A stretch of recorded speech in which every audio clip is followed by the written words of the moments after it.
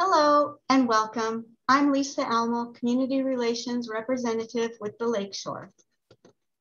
Many of you have perhaps visited the Lakeshore previously, and for those of you who are less familiar, I would like to take the opportunity to share with you that we are a premier retirement community that sits on the south shore of beautiful Lake Washington. We have 156 senior apartment homes offering a variety of studio, 1-bedroom and 2-bedroom floor plan options. Right now, we are moving new residents into the community, and we are able to do full community tours via FaceTime, Zoom, or other virtual ways, as well as in person. If you're interested in learning more about the Lakeshore, interested in a tour, or making a reservation, please feel free to contact Jane, Alicia, or myself in the Community Relations Office. I also want to be sure you are aware of an extraordinary partnership the Lakeshore and Era Living's other 7 communities have with the University of Washington. Our residents benefit from this partnership to deliver innovative programs designed with healthy living in mind. The partnerships lie with the School of Pharmacy, the School of Social Work, and the School of Nursing, who we are hearing from today. For nearly 3 decades, Era Living has pioneered a powerful relationship with top-ranked University of Washington School of Nursing. The partnerships allow our residents to benefit from evidence-informed wellness and active aging programs. Before we get to the main event, I'd like to introduce to you again, Tack Waltz, resident at the Lakeshore.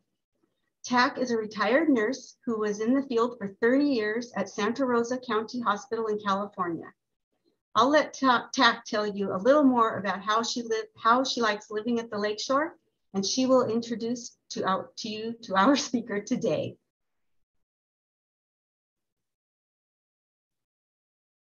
Take it away, Tack. Okay. Hi, everyone. I graduated from the University of Washington School of Nursing way back in 1954.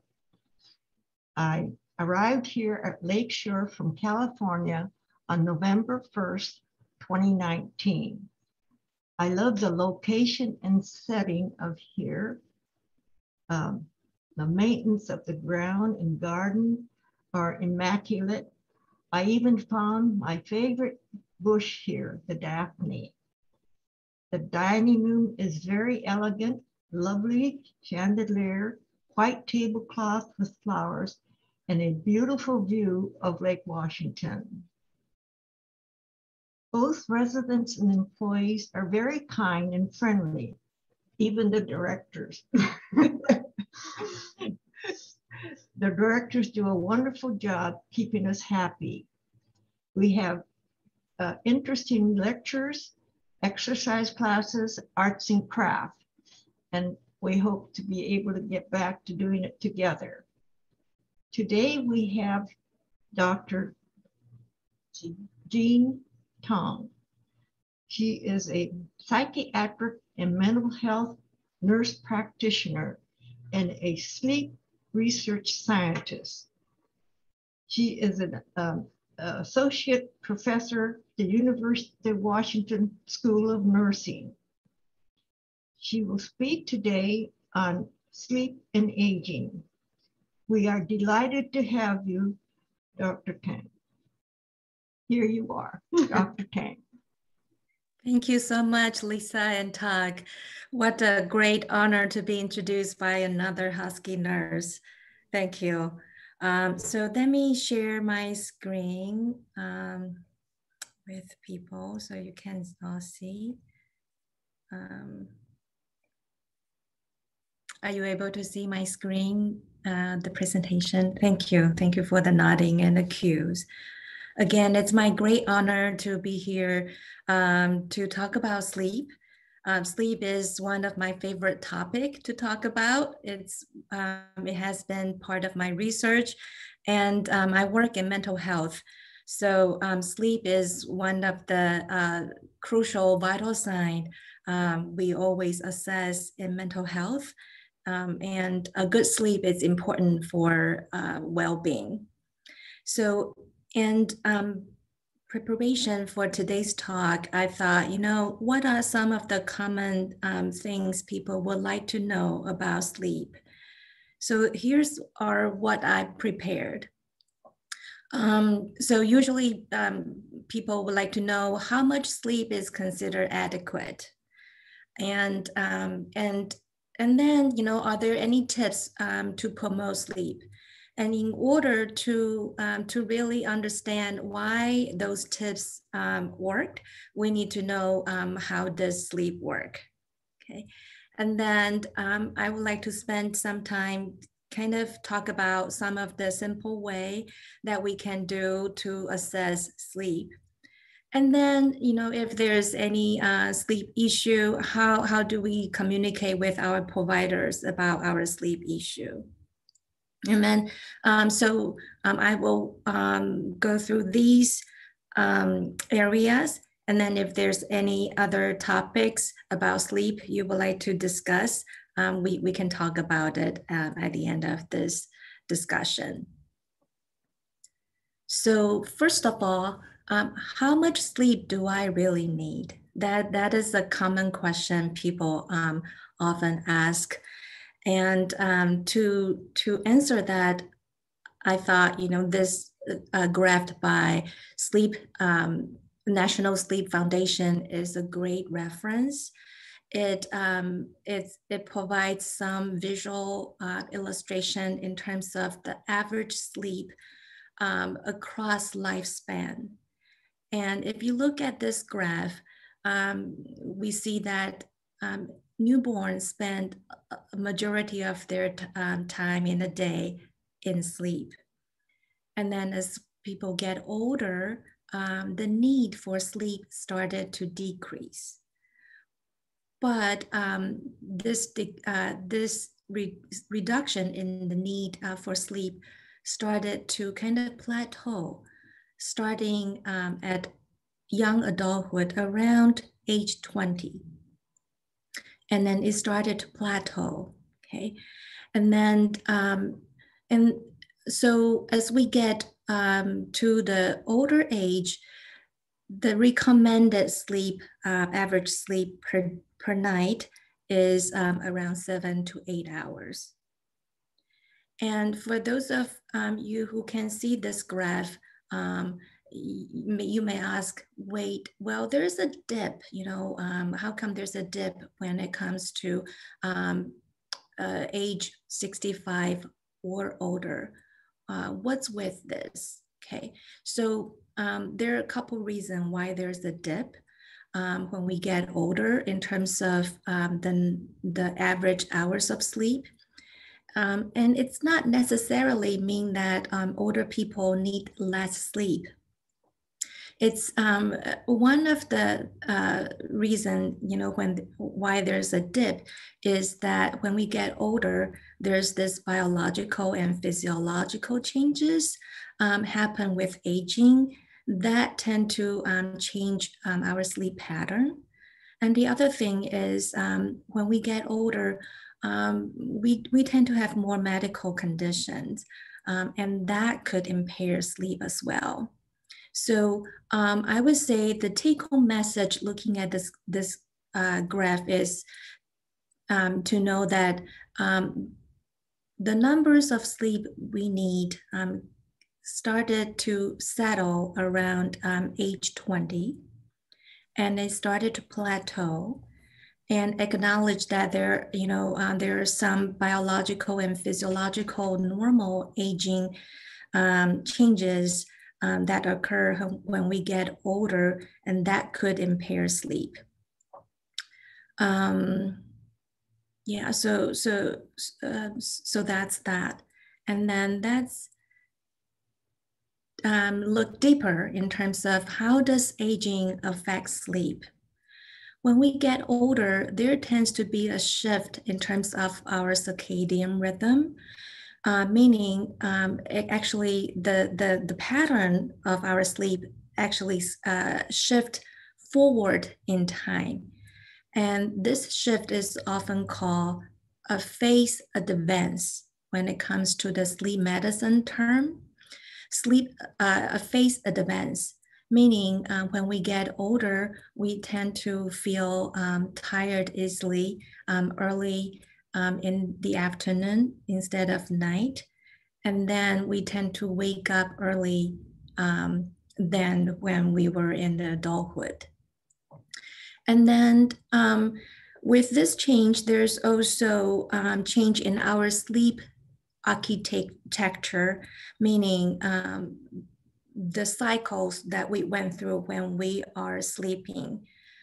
When we get older, we tend to, when we are sleeping, we tend to spend more time in the lighter stage of sleep and less time in the deeper stage of sleep. That's the REM sleep stage. And with that kind of cycle and change and aging-related architecture change, people tend to wake up more easily at night and have more interrupted sleep because of the sleep architecture change. And then there's also daytime napping. There is a research show that older people, about 25% of older people have this habit of taking daytime napping as compared to average 8% in adults. So, and although, some people would say, well, there's a benefit of daytime napping, which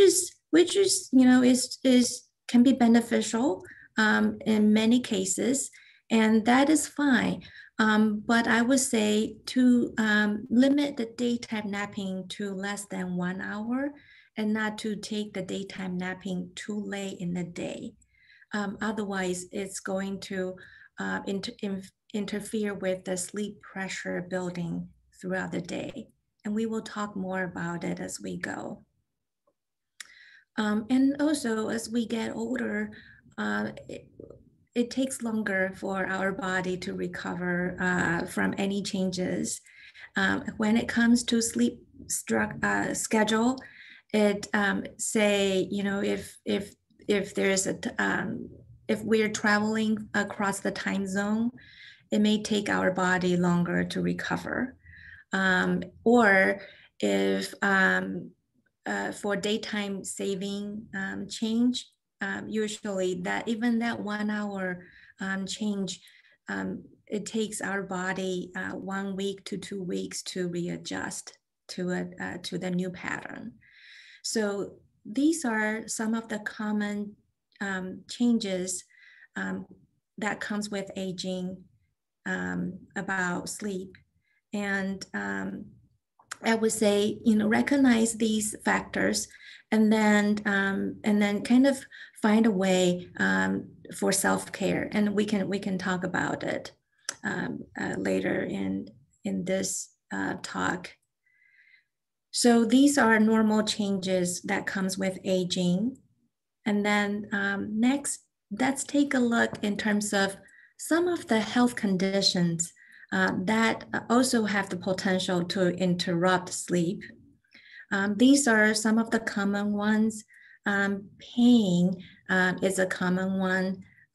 Arthritis and old age. People often complain, they turn in sleep and then the pain kind of wake them up in the middle of the night. Okay. Or people with heart condition or prostate issue, the frequent bathroom visit at night can interfere sleep as well. And also people who have GERD, the stomach acid reflux at night may irritate their throats, trigger cough, and some wakefulness during the nighttime. And a lot of time, people are not aware that their sleep issue is related to a managed GERD issue. So that's something worthwhile putting it on our radar to consider. if there is a sleep issue, and then there's also unmanaged GERD symptoms. People with who are going through menopause or post-menopause, the changes in hormone, night sweat, the changes in sleep architecture can interrupt sleep. Or people with dementia. The thing with dementia is the prodromal phase of dementia can be as long as 10, 15 years. And sleep is one of the early clinical symptoms for dementia or cognitive impairment. And as people going through the phases of dementia, especially toward the middle or late stage, there's usually a significant change in sleep pattern in terms of day and night upside down. People living with dementia tend to sleep during the daytime and waking up at nighttime, or they may have fragmented sleep pattern. There's also this sundowning that associated with behavioral disturbance. And then the other thing is with dementia, the sleep impact is not only to people who are living with dementia. It also impacts people who are in the caregiver role, who are taking care of people living with dementia. Because if you have a loved one, family members who are wandering around at night, it's really hard to have a sound sleep when you're living in the same household or in the same environment with someone whose sleep is interrupted. And then also some mental health condition can interfere with sleep. People with depressed mood or anxiety, sometimes the ruminating thoughts, the worry at night can make it really hard for people to fall asleep, or people tend to wake up in the middle of the night for no reason and starting to have those ruminating, worrisome thoughts. Or people with post-traumatic stress disorders, the nightmare can keep people awake in the middle of the night. So the reason we are talking about these is if the root of the sleep issue is from one of the medical condition, the medical condition needs to be addressed first. Jumping right into sleep medication, it's not the answer. So I wanted to talk about this. So this is on people's radar, and so they can help their, if you have sleep issue, then your provider team will need this information to pinpoint the cause of the sleep disturbance. Okay, so now let's talk about how does sleep work. Okay, there are two regulating processes that kind of help us sleep well. One of the sleep mechanism is the sleep pressure, okay? And then it has something to do with how long we have been awake. The longer we are awake, the higher the sleep pressure is. And the second one is circadian rhythm. That's the timing in which our body are more in tune to sleep. And I'm gonna walk you through each of the process. The first one, sleep pressure.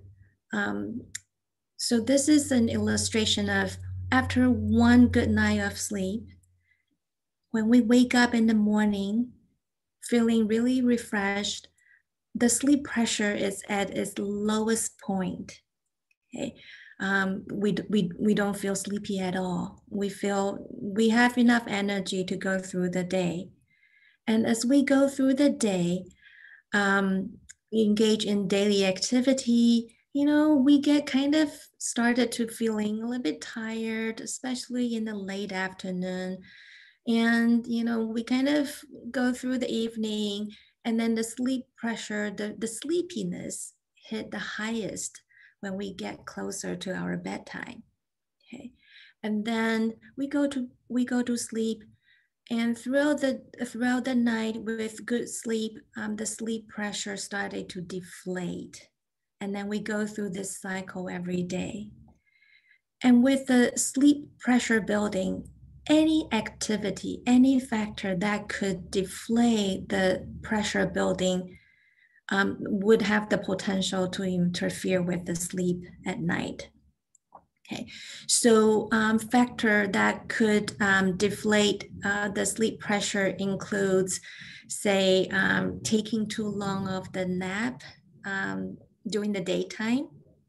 Okay, because that would depressure this buildup, or too late in the day. Okay, or drinking too much caffeine type of beverage during the daytime. So those could interfere with the pressure building. Okay. The other thing that could interfere with the pressure building is staying in bed too long, longer than we need to. One of the principles to promote good sleep is using the bed only for sleep and sex, not other thing, any other thing. If we don't feel sleepy, we want to get out of the bed. And then we can talk more about the rationale later. Okay. And then the other process is circadian rhythm. Okay. In our brain, there's this structure called suprachiasmatic nucleus. That's where our internal biological clock is managed.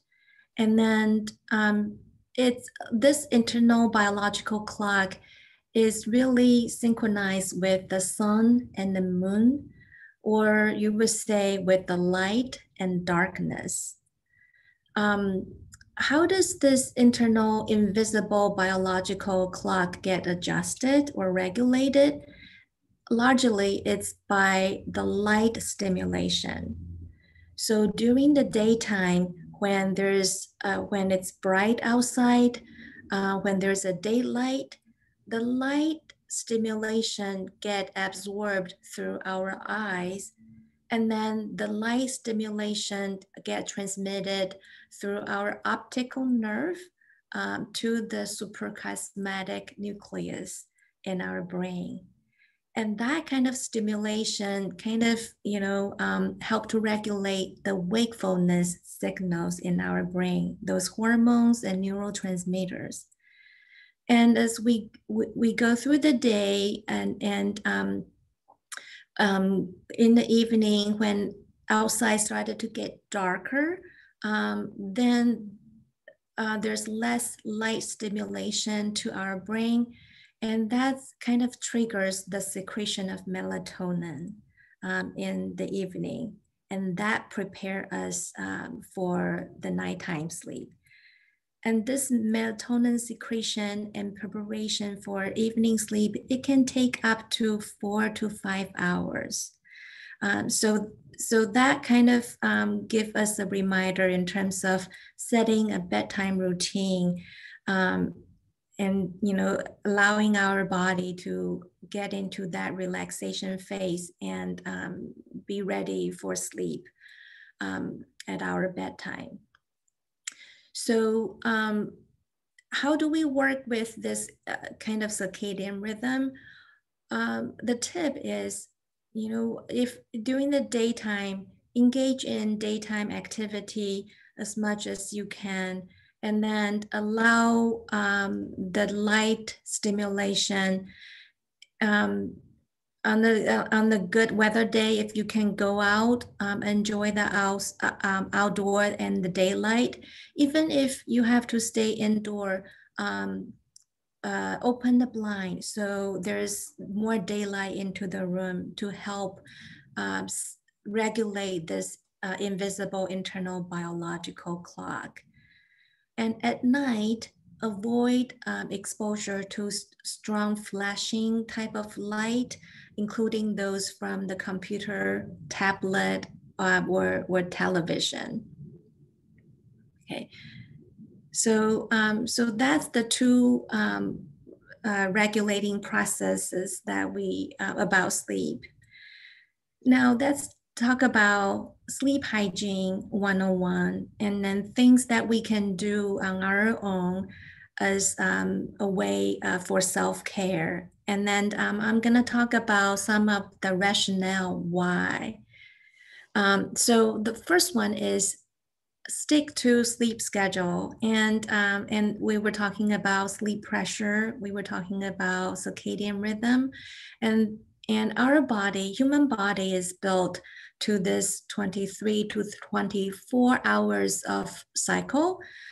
So sticking to a sleep schedule in terms of getting up at the same time each day, going to bed around the same time each day is helpful to help our body regulate and promote better sleep. And also exercise. Exercise, when we exercise, it helps to promote our blood circulation. And then with exercise, it helps to promote the regulation of various hormones in our body. And it sends a signal to our brain that it is daytime, and we need to stay awake for those activity. And having that kind of routine in our day-to-day cycle help to separate the daytime versus nighttime. So exercise is an important activity in that regulation. But I wouldn't recommend people exercising too late in the day, because oftentimes, if after a period of exercise, it takes our body some time to unwind and relax again. So I would say exercise early in the day if you can, and not too close to the bedtime.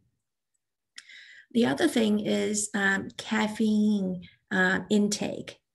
This seems to be a no-brainer, but a lot of people may not know the half-life of caffeine, meaning how much time it would take for our body to get rid of 50% of the caffeine if we indulge in 1 cup of caffeinated beverage.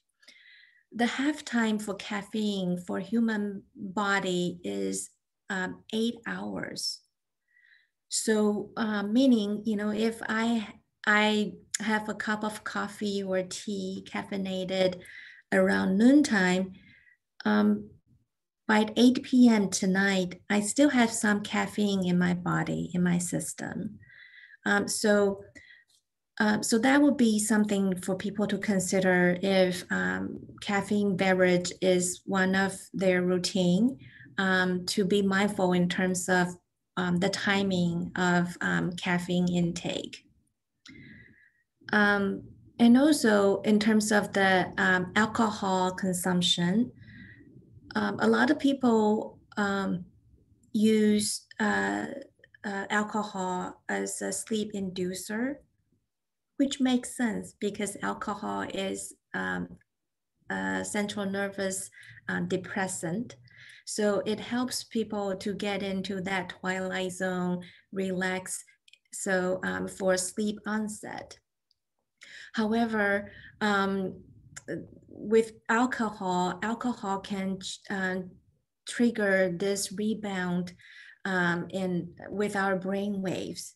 So as alcohol wears out in our body, usually it's after 4 to 5 hours of the alcohol consumption. Our brainwave, actually kick into a high gear, and with that, it wakes people up. So if people are taking alcohol as a sleep inducer, but then having difficulty maintaining sleep, or having issues, waking up in the middle of the night, that could be the cause. So I would say moderate alcohol intake should be considered. And then avoiding large meals or beverage at night. If we drink too much of fluid late at night, then that would set us up for frequent bathroom visit. Avoiding large meals at night is so that it allows more the blood circulation into our brain for restoration. And also this is to avoid a situation like GERD that could impair our sleep. And also kind of pay attention to the type of medication we are on. Some of the medication have the potential to interrupt our sleep, including stimulant for attention deficit disorder, or any medication that could promote urination. So if you notice that your sleep pattern change after there's some adjustment with some of your sleep, some of your medication, then I would make a note and discuss with your provider to see if the sleep issue is related to the medication you're taking for other medical condition. And then we talk about not to take nap too late in the day. We also touch base a little on develop a bedtime routine. We talk about allowing time at night, and also for the melatonin, the natural melatonin our body released to help us ease into the nighttime sleep. So things people can do to prepare this bedtime routine is, do some meditation or stretching exercise. However, it will help your body relax before that bedtime is good. Or take a warm bath, one for blood circulation. The other is, after taking a warm bath, there's our bodies, the temperature will start to kind of cool down. That cool down process actually helps the sleep onset. And that translate to if we're on the plane and it's a long flight, if sometimes they actually turn down the cabin temperature to help passengers sleep better, because the cool temperature actually help to promote sleep. So we want our bedroom to be dark, because that's a cue for our brain that it's dark out now. We need it's sleep time, and the environment, the cooler environment is better for sleep. And then make our bedroom gauge free. gadget-free, and mainly electronic devices that would that has the blue light, because that can impair the secretion of melatonin. And then we also talk about during the daytime, have the proper sunlight exposure. Again, that gives our brain some cue in terms of the day and night regulation. And then we will talk about why not laying in bed awake later in the later part of this talk. Okay, so if unfortunately you have some sleep issue and you would like to talk to your doctor about your sleep, here are some things that some of the elements that I would encourage you to kind of make a note, either a mental note or write it down in preparation for your discussion with your provider. Because whenever, you know, it comes to sleep, your doctor, you know, are likely want to know what type of sleep issue do you have, whether you were having trouble falling asleep or staying asleep or waking up too early. Okay.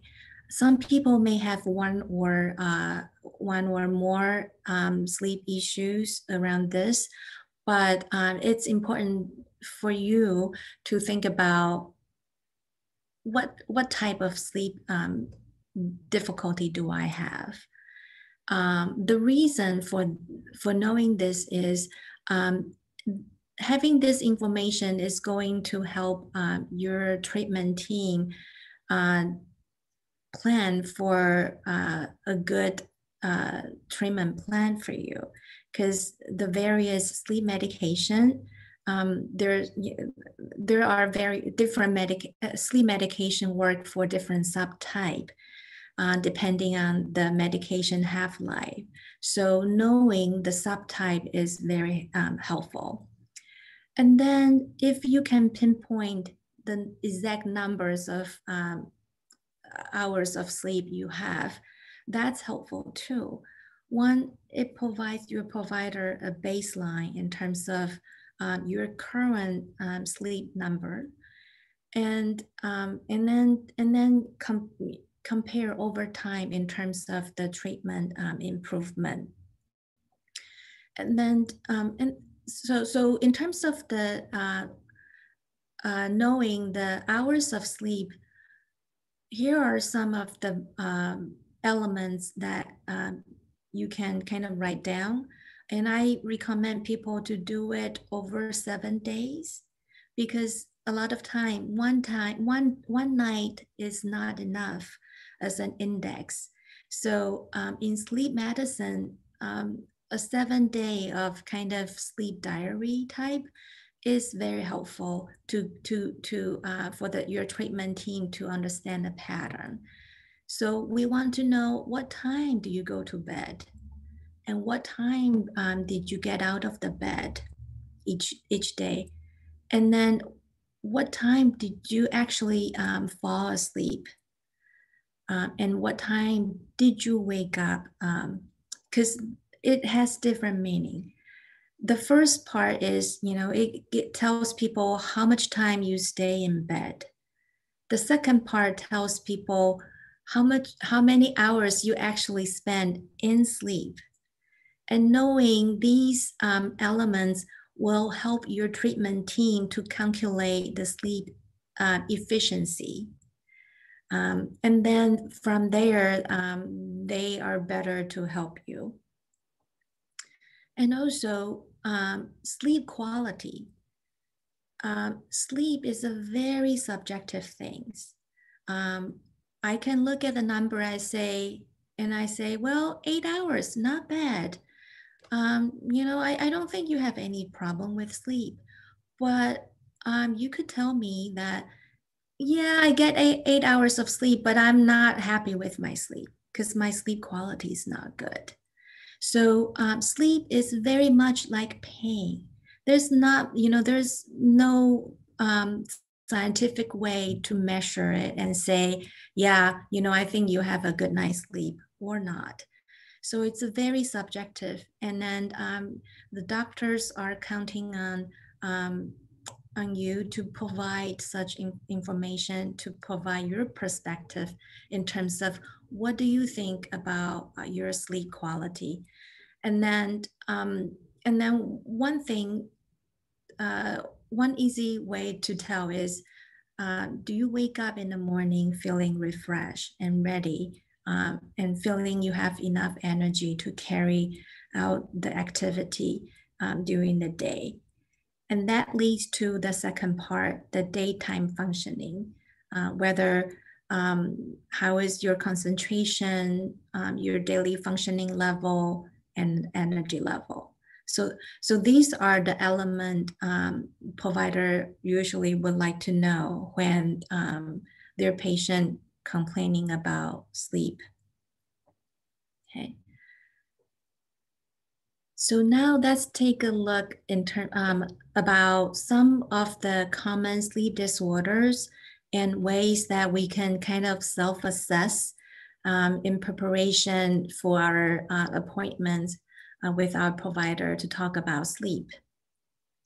In terms of the insomnia, there's this standard scale that are often used, but in the previous slide, we kind of walk through this, right? We talk about the type of sleep and whether there's a daytime functioning impairment. And actually, diagnostically, this is how insomnia is defined. Okay, and that's why I mentioned that this information is important. Okay. So that's insomnia. And then while we're on insomnia, I would like to talk about the standard treatment for insomnia. Oftentimes people, when people think about, okay, sleep issue, there's this tendency to jump right into the medication. I need some medication for sleep. Okay. But the thing is, the first line treatment for insomnia is not medication. Actually, it is cognitive behavioral therapy for insomnia. It's something non-pharmacological rather than medication.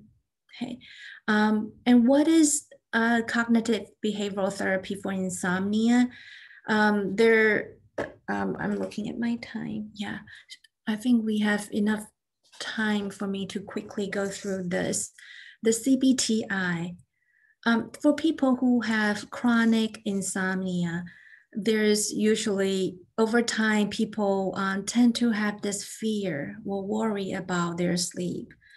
In the worst scenario, when it gets dark outside, close to the evening time, people tend to start feeling really anxious, thinking about, oh my goodness, is it going to be another night of tossing and turning? I don't want to live through that, having another night of tossing and turning, not able to sleep, while the rest of the world seems not to have any trouble sleeping. So over time, there's this cognitive condition about when they think about sleep, there's this worry and fear. So in CBTI, one of the treatment is to kind of reframe that worrisome thoughts about sleep. And then there's also behavioral component. In terms of the stimulus control, it means go to bed only when sleepy, get out of the bed when unable to sleep for more than 30 minutes. Okay, so that's the magic number. If people are tossing and turning, unable to sleep for 30 minutes, the recommendation is to get out of the bed, go to another room, engage in an activity that is relaxing. And when feeling sleepy, then go back to the bedroom. The reason for that is that so to train our brain. So when we look at we look at bed, it associates the bed with sleep, a good night's sleep, rather than something that's worrisome or fear of another night of insomnia. And then we talk about the sleep hygiene 101. And then there is also sleep restriction.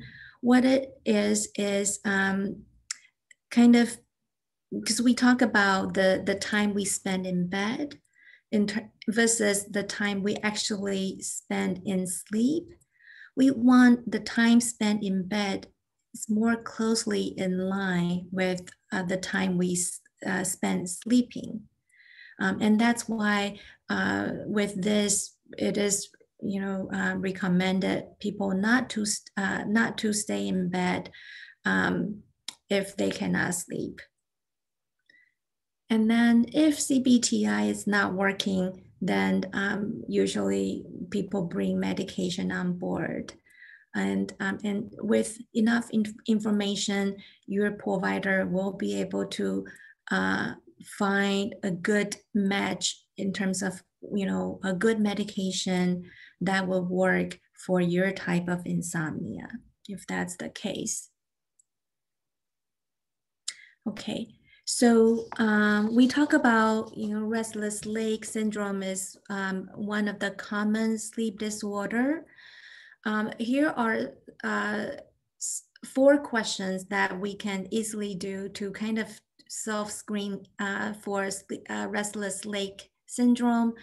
So the 4 questions are, do you move your legs because of discomfort or disagreeable sensation in your leg? Yes or no? Do you move or rub your legs to relieve the discomfort? Yes or no? Are these discomfort symptoms worse at rest, but relieved at least temporarily by activity? Yes or no? And are these symptoms worse later in the day or at night? And if people answer yes to all 4 questions, then there's likelihood, we need to look into whether restless leg syndrome is there. So that will be something you need to discuss with your provider. Okay. And then the other is obstructive sleep apnea syndrome, or in short, sleep apnea. So this is an illustration of in a normal aging airway, the air flows through smoothly, no problem.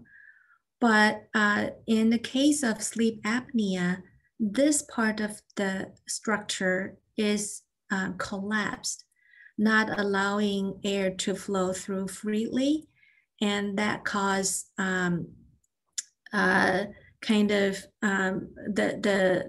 it limits the circulation and oxygen exchange in our body to our heart, to our brain, and impairs sleep. If the sleep issue is caused by this structural change, sleep medicine can only help very little in this situation. The structure issue needs to be addressed in order for sleep to improve. So, and then here's a little neat questionnaire that people can do to kind of self-assess to see whether they're at risk for sleep apnea. The questions are, do you snore loudly? And yes or no. Do you often feel tired during the daytime? Or, has anyone, mentioned that you have the tendency to stop breathing during sleep? Or do you have high blood pressure? And then also, if heavier weight is a risk factor, age is a risk factor, a larger neck circumference is a risk factor, and male gender is a risk factor. And if people answer yes on 3 or more, there's a high risk for sleep apnea. So this is a nice self-assessment people can do. And then if you think you're at high risk and you hit a lot of yes on this, I would suggest speaking to your provider, especially if you have sleep issue. So that concludes my discussion about sleep. I do want to bring your attention to this wonderful resource by National Sleep Foundation. On their website, they have a special page dedicated for sleep and aging. They have wonderful resources. So I would encourage people to visit their website. There's also a lot of resources through National Institute of Health or Cleveland Clinic. And since we talk about CBTI as the first line treatment for insomnia, there are some self-help books and then books for a clinician if you're interested. So that's the end of my talk, and I'm open for questions. Oh, Dr. Tang? Yes. May I share a personal experience I've had recently? I have glaucoma, and I've been taking eye drops for many years. And about a month ago on a Friday, the ophthalmologist took me off my eye drops. And on Saturday, I slept well. And I continue to sleep well, 7 to 8 hours a night. And it's a godsend. I'm not taking eye drops again. That's a great example of how in tune you are in terms of the medication you're on, and if there's any changes made, how to be really mindful in terms of the sleep pattern change. A lot of, because providers are not fairy tale. Providers are counting on their clients to feed them those information, and what the example you just shared beautifully exemplify that how this kind of information would be helpful, not only for self-care, but also when it comes to the treatment discussion. Yeah, thank you for sharing. Are there any other questions for Dr. Tang? I think you covered things. So, oh, here we go. Somebody asked, is this presentation online anywhere? And we'll be emailing it out to you if you would like it. Hi, my name's Terry. I don't know how to, may I ask the question verbally? Sure. Okay, I'm wondering what the doctor thinks about the use of melatonin as a tablet form, which is readily available over the counter. Melatonin for assisting in sleeping. Mm-hmm. Yeah, great question. So yes, melatonin is the over-counter medication, and a lot of people are using it to help regulate their sleep.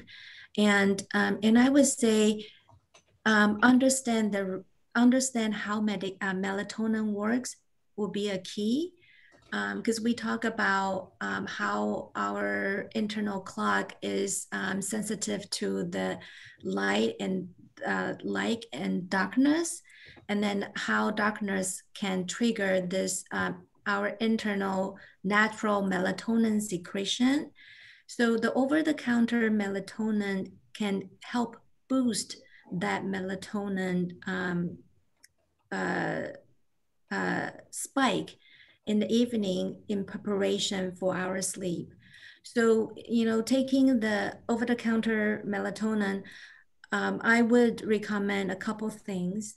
One is pay attention to the timing when you take the over-the-counter melatonin, possibly around the dinner time, so that it allows our body a couple hours to prepare for the sleep, because melatonin doesn't knock people out like some of the hypnotics.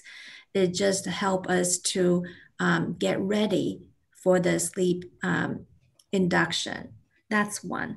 And the other is, since melatonin is an over-the-counter nutrient or vitamin or hormone, it's not FDA regulated.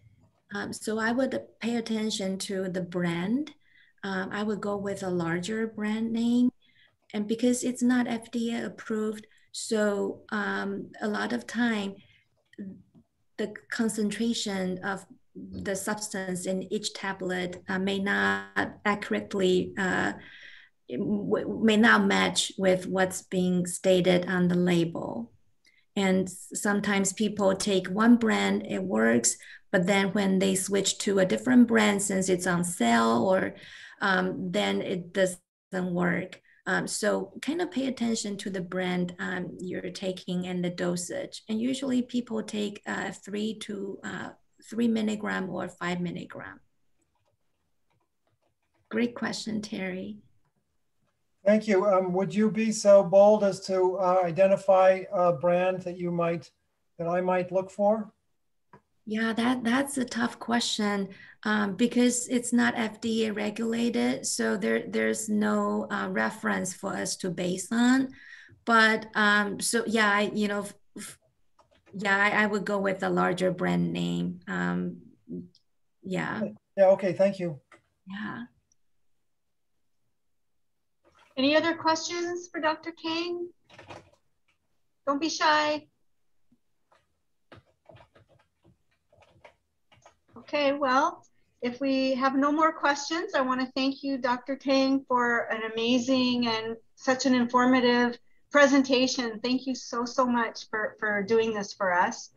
We will be emailing everyone an evaluation form, and we would love it if you could get back to us with your feedback on this presentation, as well as any ideas and suggestions that you have for any future Zooms that we could do. We want to see what is of interest to you. And if you have any questions about the Lakeshore or would like to schedule a tour, please call us at 206-772-1200. And just to let you know, later this month, we have another Zoom event. It will be presented by the University of Washington Memory and Brain Wellness Center. The topic is how aging affects brain function and thinking. So for more information on that event or to register, please give the community relations team a call. Again, I'm Lisa Almo. I'm the community relations representative here at the Lakeshore, and it concludes today's presentation. On behalf of the community relations team, Jane, Alicia, Lexi, and myself, I'd like to wish you all a wonderful rest of your day, and we look forward to seeing you at future events. Thank you so much for joining. Have a wonderful day. Thank you, Dr. Thank you.